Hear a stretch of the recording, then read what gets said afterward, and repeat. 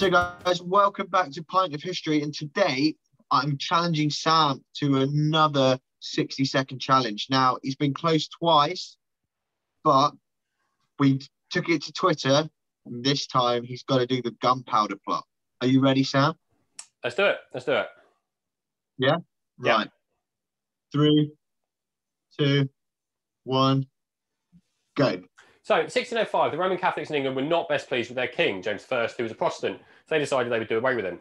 To do this, they decided to blow up Parliament with the king and then take over the country in the ensuing chaos afterwards. The plan was put together by a bloke called Robert Catesby. He enlisted the help of three chaps, one called Thomas, another called Thomas, and one called John, or two Toms and a John, as I prefer. But he needed a devoted fourth member with an appetite for peril. Enter, stage left, fearless adventurer and idiot Guy Fawkes.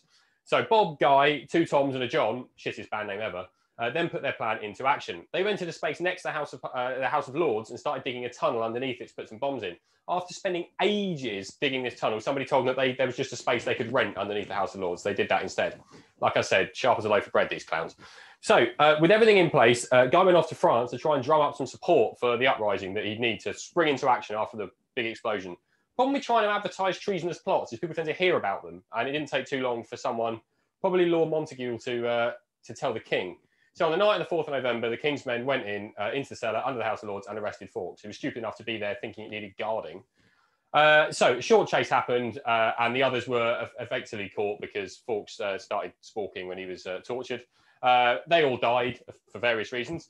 And now, many years later, for reasons I can't really comprehend, we now burn piles of wood and set fireworks up in the air to piss off all the neighbourhood dogs on the 5th of November. So there we are, the Gunpowder Plot. A waste of time that's been wasting time for the last 416 years.